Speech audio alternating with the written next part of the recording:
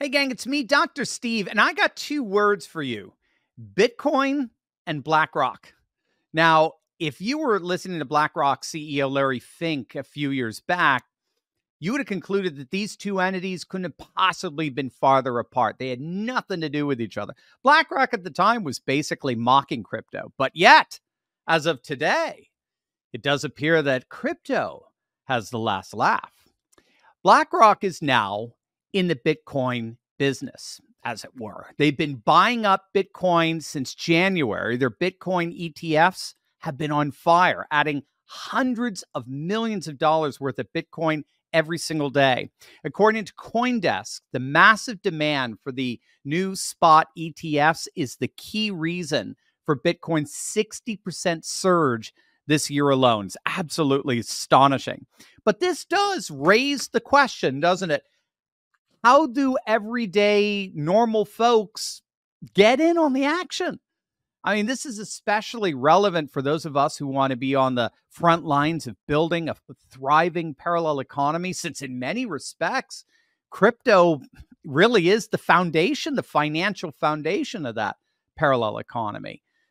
The problem is, when it comes to crypto, most of us don't even know where to start. So that is why I brought in our friend and sponsor, Dan Ryder, a cryptocurrency investment expert, to help courageous patriots like you and me figure out how we could build generational wealth with the same secrets that companies like BlackRock are privy to. Dan Ryder is the founder of Prime DeFi, an investment education program for courageous patriots like you who want to build wealth and experience financial freedom faster. Dan, welcome. Great to have you here, my friend. Dr. Steve, thank you so much. It's a pleasure to be here as well. Well, I'm so excited to talk with you today because I was sharing with you before the interview here, one of the most common questions I get asked, especially whenever the whole topic of building a parallel economy comes in, is how do I get involved in crypto? I mean, what even is it? And mostly it's Bitcoin. They'll talk about Bitcoin. So I'm so excited to have you here to perhaps dispel some of the mystery, and in so doing, change some lives in the process. So let me begin in a kind of like primer level here. Let's start off super basic. What is Bitcoin? Yeah, it's such an interesting question, and there's so many ways to answer it. But I think at a fundamental level, Bitcoin is trust. It created a precedent for a system that you can trust, that doesn't rely on a counterparty, right, or an intermediary to do the right thing. Because we as humans, we're not perfect, and we're capable of error. We're capable of misjudgment, mistakes, corruption, right? We can be corrupted as people. Whereas something that's more autonomous, robotic, cannot, right? If it's programmed to do a certain thing. And so Bitcoin, at its core, it's a combination of trust and value.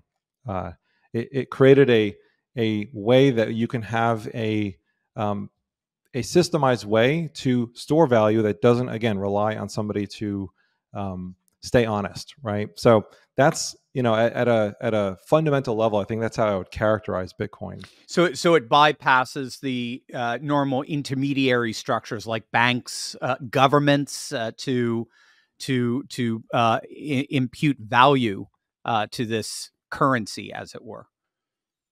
Yeah, instead of relying on one or two or a small set of stakeholders to keep a system honest, you've got thousands of validations of a record of value, right? And the way Bitcoin is designed, I mean, we could do a whole class on that, but it's impossible to cheat the system, because if one bad actor tried to come in and corrupt the record, it gets invalidated, because you've got thousands and thousands of copies of truth, right? And so it's an uphill battle, right? And at this point, it's so decentralized. Like, it's really blockchain technology is what's driving this. Cryptography, these are some of like the buzzwords around the tech. It's at a point now where it's so well established across the globe and decentralized that you cannot corrupt it, it cannot be corrupted It's anymore. so interesting. Um, It's so interesting because it just it seems to be going back to the way money was, like right, like when we exchanged gold or we exchanged some kind of real estate. We didn't need a bank in between us. We didn't need some sovereign state in between us. We could simply exchange mechanisms of value, and but now we could do that across the world. We're not limited to proximity. Yeah, yeah, and that's another great point that I don't think I touched on a moment ago, because Bitcoin is finite.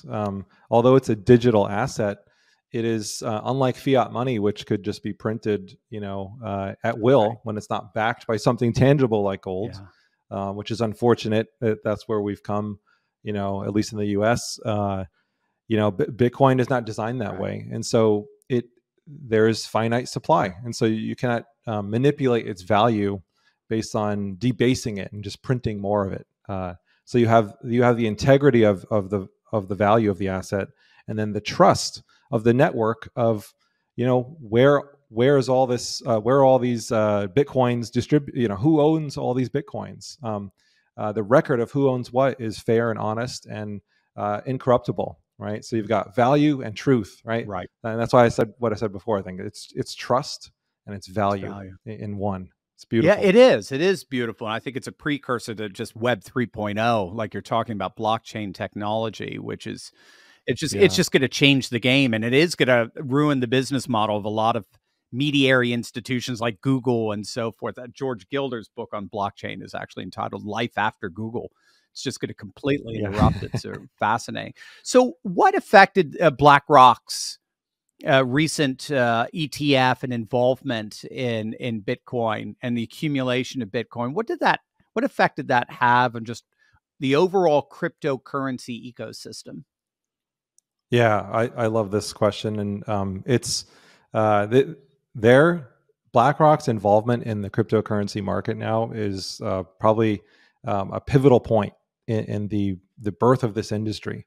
Since the birth of the crypto market or industry, we have an asset, Bitcoin, right, which is the dominant cryptocurrency, um, and you've got a finite supply of something, and you've got now a major stakeholder, BlackRock, the largest asset manager in the world. Love them or hate them, Right. that is the truth. They are the largest asset manager in the world. They've got $10 trillion approximately Wow. under management, Wow.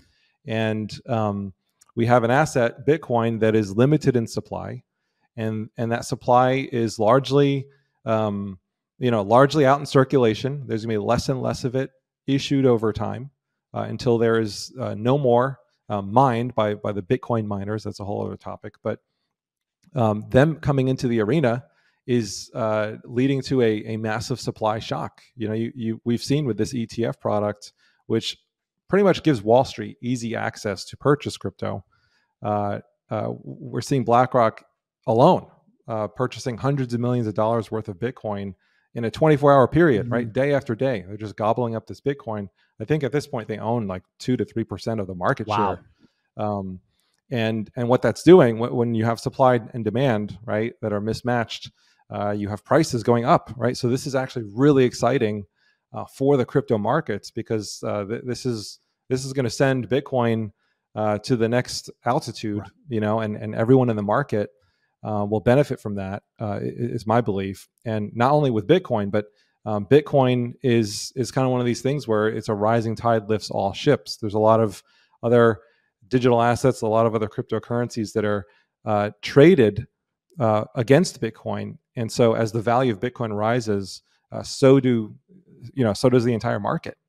So it's this could be the last cycle where we see this kind of exponential parabolic rise in the cryptocurrency market. Wow. Wow. So these other cryptos would be like something like Ethereum, for example. Yeah. Exactly. You've got Ethereum. That's probably number two on the list. Things like Solana, and then there's a whole slew of altcoins. I mean, Oh, I know. there's a lot of altcoins that probably people would never want to touch.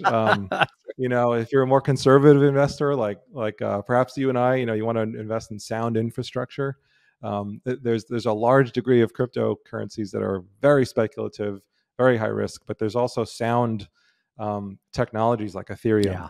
Solana, Chainlink. I mean, we could name a few of them that are, as you alluded to earlier, it's part of the new internet, Right. Web3, right? Life after Google. Right. These things it's about to get really heated and exciting in a good way as far as investing in these assets. That's what I was going to ask. Are there other investors that are, at the proximate level of BlackRock that are ready to join in and all the hype there? And if there is, I'm assuming that's going to drive Bitcoin's price even higher. Yeah, yeah. This is a worldwide uh, wealth transfer Yeah. essentially that's happening, because you have other major funds like Fidelity, right, the largest retirement plan administrator in the United States, all in on the crypto industry and Bitcoin specifically, right? You have Van Eck. I mean, there's so many other funds. BlackRock's just the biggest one, but there's probably 20 to 30 trillion dollars worth Wow. of capital out there under management by these asset Wow. managers that want to get into crypto, that are getting into crypto. They've got greenlit by the SEC with Bitcoin. Ethereum as an ETF product is next. We're probably weeks or a couple of months or potentially weeks away, who knows, from that happening. And it's just one domino after the other Yeah. is falling Yeah. in a good way. Yeah. Yeah. It is. It's fascinating to have this front row seat of this new technology developing right before our very eyes. This financial technology, fintech. How is the mainstream media, in your opinion, portraying investing in crypto? Are they encouraging it? Are they on board with it? Do they? What do you Yeah. sense there? Yeah, that's funny. However, their overlords want them to, right? It's like, No, that's right. That's right. Well put. Yeah. yeah. The mainstream media. Oh my gosh, you could get me started on this Yeah. one, Yeah. especially when it comes to crypto. I mean, talk about if there's a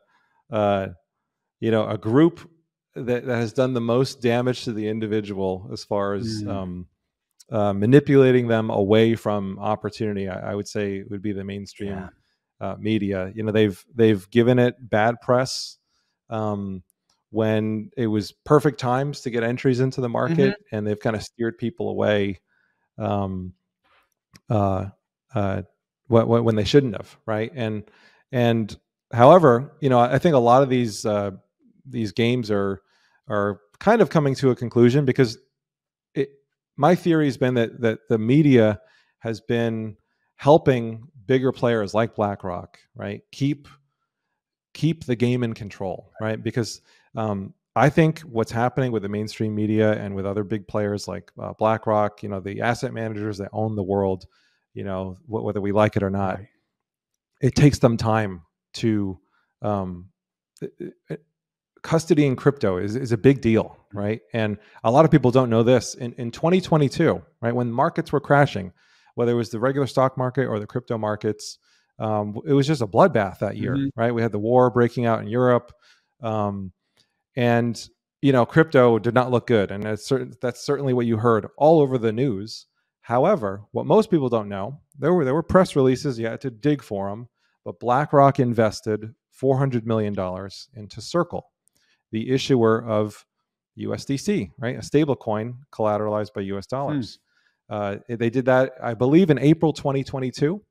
And then in August, I might have these months Hmm. mixed up here, but there was one major action by BlackRock in April, right? Then in August, you had BlackRock aligning and choosing Coinbase as their custody partner to integrate like their platform, which is called the Aladdin system. That's how they manage all the money under their management, right? They chose Coinbase to integrate with, from a tech stack point of view, to help them custody crypto, right? Because they don't have the infrastructure to do it Right. themselves. And so they're making these decisions in 2022 when all hell's breaking loose, Hmm. right? When all you hear on the news is this is a scam, you know, um, Yep. uh, people are mocking Bitcoin. You have notable figures, I don't want to Warren throw people Buffett, under the we can bus, say, but well, yeah, he's been there you really go. rough on Right. Bitcoin. Peter Yeah, Schiff, I know, I'll yeah. say it. Yeah, yeah. There you go. There you go. You did it for me. You're kinder than I Everyone. am.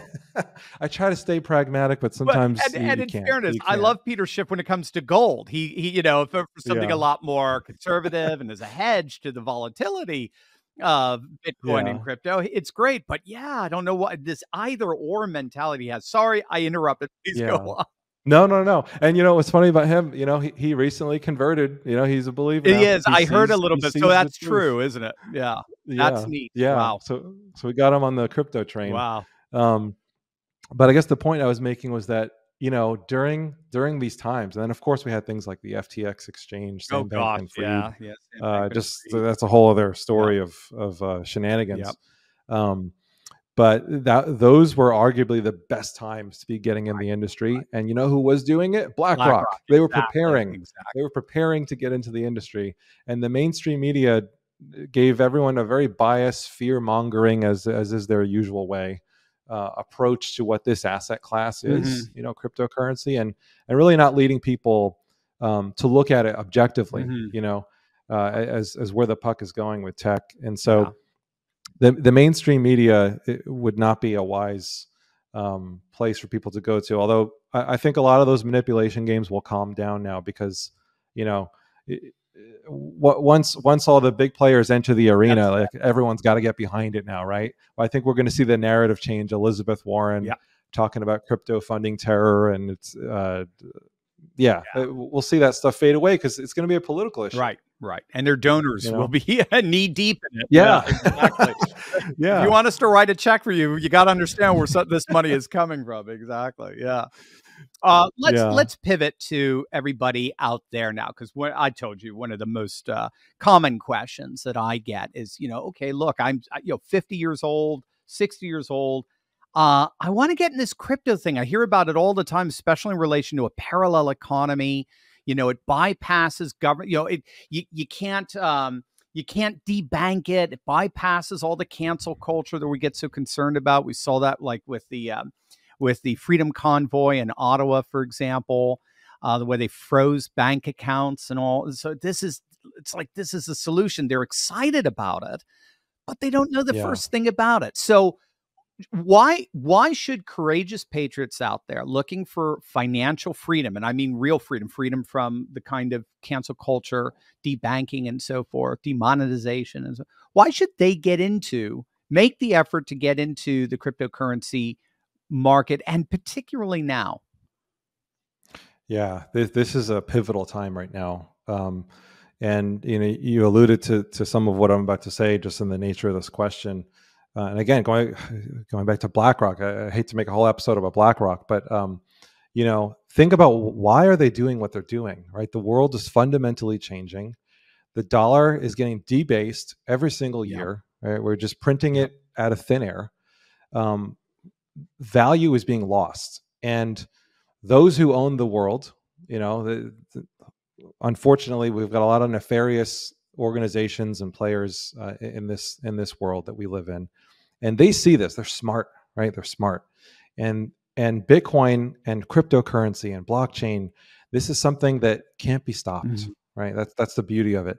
And there's a lot of, not a lot of, that is very, very much evident, right, at this point. And so it's all about control. Right. It's all about control. And they've been positioning to come in and just be the dominant player in the space. And so the thing is, they move slowly because they're so big. They move slowly. It's taken them 2 years just to be 2+ years just to be able to start buying Bitcoin. Right.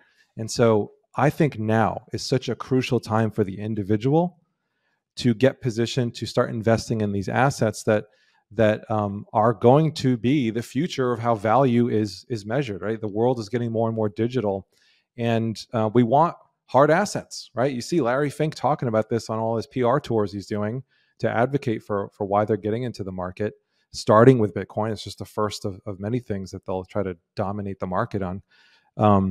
But they want to own these hard assets. And now, as an individual, you have the advantage of how fast you can move. It's going to take BlackRock a couple of months, to say the least, to meet their quotas, right? There's that supply shock factor that I talked about, where they cannot buy as much as they want in one go, because they will literally move the market themselves. Mhm. They'll kind of rip themselves off, if that makes Yeah. sense, in a trade. For those of the people watching who've done any trading, they might read between the lines on what I just said. But even if you don't have any trading background, the big idea here is you can get into the market now. You can get into assets now that we're all going to want to own, right? To maintain our wealth and build wealth and protect our families. We're going to want to be in these things. And so you've got two choices. You can come in now, Mhm. right, before the big boys come in and take over the market, and you miss this kind of parabolic rise where you get to benefit, right? If you ever wanted to front run somebody, now's your chance, Right. right? Right. Because you can move so much faster Right. than these guys. So the people who are paying attention now, and who choose to get involved and invest in the market now, I think will be rewarded for generations, compared to those who come in a year from now, 2 years from now. There's no opportunity like right now, Wow. and this won't happen again. Right. There's not going to be another round of, giant institutions coming in, because once they're in, they're in. Right. And then things are going to be kind of normal. Right. Um, Right. so Right. yeah, And I it's think there's gonna a find huge its sense of stability, urgency. its equilibrium. Yeah. Yeah. Yeah, So, yeah. what advice then would you give? Just very practical advice would you give our audience looking to navigate this evolving landscape of crypto investments as beginners, particularly? Yeah. I think twofold. One, I kind of just mentioned it. Get in the market. Like, get in the market. Uh, Understand what these assets are, and we've built a community where we help people do that, because there's it could seem like this is not a sector for you, especially if you're more mature, you've got some life experience, you've been on this planet, longer than the 20-year-olds out there. What I would challenge people who are older to realize is that cryptocurrency as an asset class, it is not just for the 20 something year olds That's right. that are technologically savvy. No, this is for anyone, Right. and anyone can understand it. And that's why we've got a community of over 1,000 people now Awesome. in our world of more experienced people. And actually, I think the market needs that. So number one, I would say, don't be intimidated and get in the market, because it's not as complex as you think. Right. It truly Right. isn't. Number two is learn how to take self custody. Right, when you go buy cryptocurrency, if you go create an account on Coinbase or Robinhood, there's some major exchanges, or Kraken, Kraken.com. These are all exchanges that you can go buy cryptocurrency on as a U.S. resident. There are others globally, but if you're a USA-based resident, your menu's a little limited as far as what exchanges you can work with. However, that being said, once you buy your crypto, you want to take it under your possession. You want to be your own custodian, because part of the ethos of this stuff is personal sovereignty, right? Personal control over your assets. And crypto allows you the opportunity to do that and to custody your crypto, whether it's Ethereum or Bitcoin or whatever it is. You can take charge of it yourself, and that way you're not at the mercy of an exchange being out of service, or God forbid something like FTX ever happened Right. again. Right. Right, the people who lost their funds, that could have been easily avoided. Right, so is to learn how to do self custody would be my second charge, and that's also not as complex as people think, and we teach people how to do that in our community. And I was just thinking, to talk about somebody who was propped up by the mainstream media, Sam Bankman-Fried. I mean, if anything, he was created by them. It's just interesting, that kind of Yeah. strange. Can talk about solidifying your whole concern. Now, Yeah. Dan, you have a program, and that you just alluded to it there, a community, a program where you really have kind of done this for people. So you could grab my hand and walk me through precisely what you just said. It's called Prime DeFi Program. Give us just a nice little overview of what it looks like when Turley Talkers join your Prime DeFi program. Sure. Yeah. And, it's so interesting. When I started this, I didn't know where it was going to go. I was just an individual investor myself. My business was doing well. I wanted to invest in crypto markets. I found DeFi, right? DeFi is It's short for decentralized finance. It's this kind of subsector of crypto that almost nobody knows about, with some cool opportunities behind it. But so I get into this world, and I'm living in a community where there's other, I'd say, savvy people around me, that are also crypto investors, and they're not really too familiar with DeFi. I start showing them the opportunity, and they're intrigued by it. And then I realize, wow, most people who are in the crypto market don't even know about this, right? So I realized, we could teach this, right? So I start showing it to some people. Lo and behold, 2 years later, we've got a community and a brand. And what's interesting is, I thought who would be attracted to this would be kind of like the young and hip crowd, right? But the average age of someone in our community is, I think, about 50 years old, Really right? cool. And Yeah. and I think part of why that is our approach to crypto investing Hmm. is very Hmm. conservative. It's less, there's a lot of degeneracy out there in crypto land. People hear these crazy stories of, people essentially gambling on meme coins, if you ever heard that Right. that term, Right. right? And that's like the last thing I wanted to Right. do with my hard-earned money and from my business, right? Um, so people just, we started attracting people who aligned with that investment thesis, right? And so we were attracting a more experienced, more mature, level-headed, values-driven person to come in here, and we developed a framework where we can help anyone, and to our community. Right out of the gate, we're teaching you the 101 of what crypto is, how to buy it, right? How to custody it, like I said. And then from there, we kind of open the door and we show you how, there's this business model that I'll just kind of hint at now. If you think about Coinbase and Robinhood, these are big exchanges where people go to trade, right? To operate as an exchange, you need $1 billion at least, and a bank charter and all this stuff. That's not a business model that's accessible to you and I, right? Unless you're a billionaire and you have a bank charter. That's the shtick I always go back to. But what's cool about DeFi is that there are these open markets that are self-custody based, where Right. you can actually utilize your crypto almost like a real estate investor would use property. If you're going to invest in Hmm. this stuff, you can utilize it and earn yield on it, right? And we teach people how to do that in DeFi. And it's a much more conservative approach to crypto investing. So we show you that next. So first, we want to teach you how to get into the market safely, wisely, right? How to custody your stuff, and then how to make it productive, right? So you Yeah. can put it to work, generate cash flow off these assets. So that's kind of the journey that we put people through. We've got a whole community of people, all kind of focused on this together. It's really, really cool. It is. It's so exciting. Dan, I was so excited to chat with you, as we were leading up to this interview, because I knew this would be benefiting so many people in our audience.